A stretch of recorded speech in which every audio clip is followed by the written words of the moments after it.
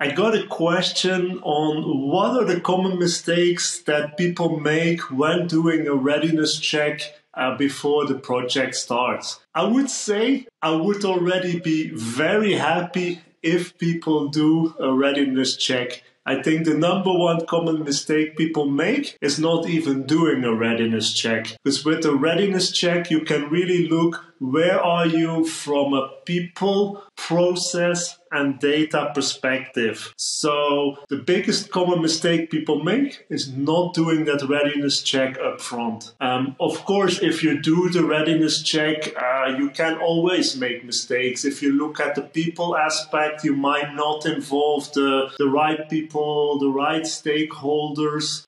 If you look at it from a process perspective, have you covered all the processes? Have you also asked the second, the third, and the fourth question to discover what is really behind the processes? What are these little process steps that people often forget but simply have somewhere in their head?